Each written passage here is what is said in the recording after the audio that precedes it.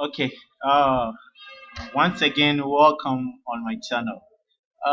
Today I have a very important video that I want to share with you guys. I am happy that you're already on the video, and the title for today is WordPress Simple Settings. It means that when you finish creating your WordPress website, yes, when you finish creating, let's say after setting everything up, okay, the simple settings that you need to do, yes, it's very important. Simple settings that you need to do after creating your website, okay. So without wasting my time, I'll still go back to my website, as you all know, the .com world. Okay. Now, after setting everything up, you won't get the term like this. This is a new term that I installed myself. I did the settings and I did everything myself. Okay. What happens is you are going to get a new hello world settings. Let's say a new site with hello world on it. In fact, it's not all that nice, so you need to buy your own. Okay, you need to buy your own terms. Okay, well, right in the description you will get where you can get terms. Okay, you can get terms, you can buy different kinds of terms for your website. Most of the times it depends on the kind of website you want to create for yourself. If your website that you want to create is for a classified website, let's say it's a classified website, for example, if you want to sell space to people, or you want people to publish their ads for free or something like that, you won't need a term like mine. Okay, yes, it's the same thing. Somebody who wants to sell ebooks will get a different term. Okay, specially designed for him to sell his books, get where the person can click, get paying in the distance, where the person can click, pay for the book, download it, and everything is set up with a term. Okay, most of the people also download or buy terms maybe for a different purpose, like having a news website. That one will be different from that this kind of term. Okay, so we have different kind of terms, although you can browse from the Google terms, and then, oh sorry, you can browse from the WordPress terms and then choose one that you want. But if you want a term, really you need to buy it. In fact, if you buy a term that really fits, wow, you will be very happy with it. They really have nice terms from the numerous kind of site that I'll provide. But before going into all this, not wasting much time, I told you about the different settings you need to do. Okay, first of all, the different settings that you need to do if you want to do the settings. Okay, the first thing first, meaning that you will come to settings. Here is where you will do everything. Okay, so we are going to go through all this up to here where the permalinks is. Okay, Askimet is a plugin, Add Inserter is a plugin, Add to Any is a plugin, TinyMCE Advanced is a plugin, XCL Sitetap, Link Checker, and all those, they are plugins, so we don't need them. But the settings end up in the permalinks. Okay, so the first thing you need to do is the general. Okay, just click on the general and different kinds of settings will come around. Okay, it's loading. Okay, here is where you are going to set, or you are going to give a name to your website. So here you are going to give the site title. So you can see here that I've written .com world. Okay, now here is your tagline. The tagline really talks about it in a few words that explains about your site. Okay, so I've written here online business home. You understand what I'm talking about. Now let's go deep into it. Here is your WordPress URL. Most of the time you can change it here, Okay, you can change it here, but most of the times it comes from the beginning. That is before even installing the WordPress.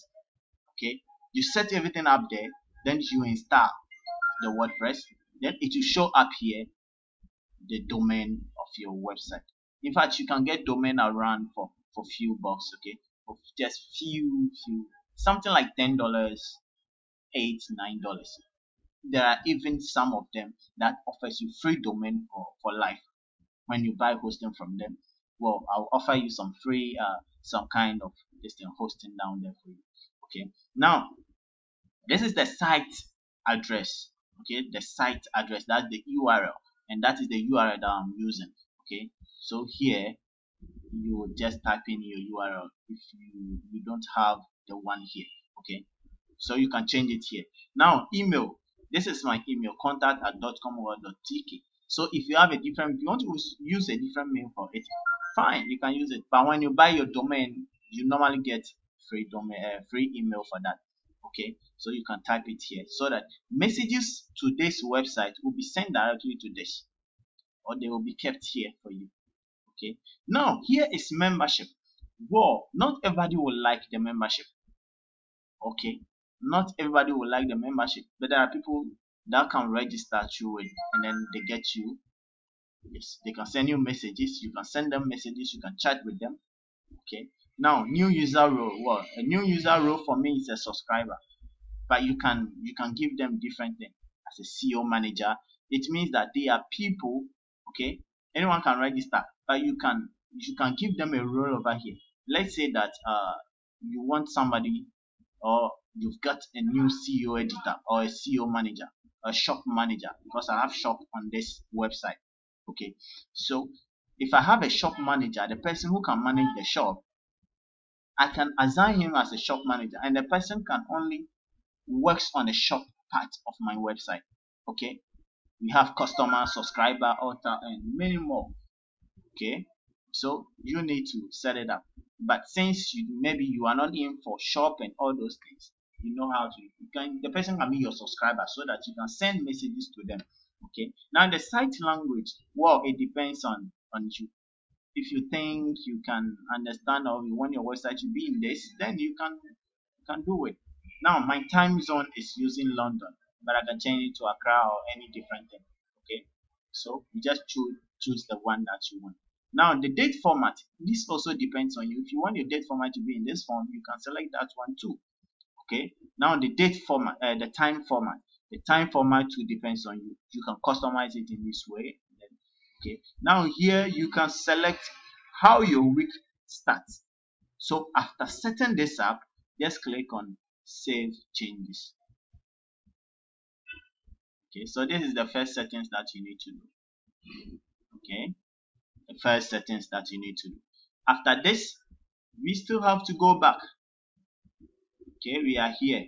The writing. There is no need writing your articles and they appear as if they are written by a child. Yes. Wow. So this is what happens over here. You can give, or you can create one category for all your posts here. But I have this uncategorized. It means that when I write an article, I have to assign them one of the categories. Okay. But if in case I forget, they are going to appear in the uncategorized part of the distance. Okay. Oh my God. Now my default post is in standard. Okay. Yes. When I post them, it will be in standard, not as a chart or different thing. Now post via email. Well, I don't use that one, but if in case you want to use that one, then you can find more settings to that. Okay, you can find more settings. When your, let's say, your mobile phone or different machine accept, okay, you just need to have, I think they will have more settings for that. You can get it from your server, from your service, network service. They can offer it. I think Yahoo and all those email services also have some different kinds of servers for that. They can give you the different kinds of this thing for it. Now, update service. Now, here is also very important. you can see from here that I have a lot of it here.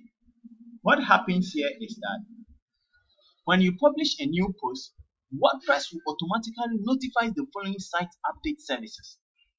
Okay, so you see all this website that I have here, the Pingo, they just ping the website. It means that they will store it on their website, then they will show up to different people on their website. Okay, so when I post a new post, they will go straight to all this website, then it will be pinged over there. Okay, so you can find more, then you separate them. Okay, so after all this, click on save changes. Now the reading,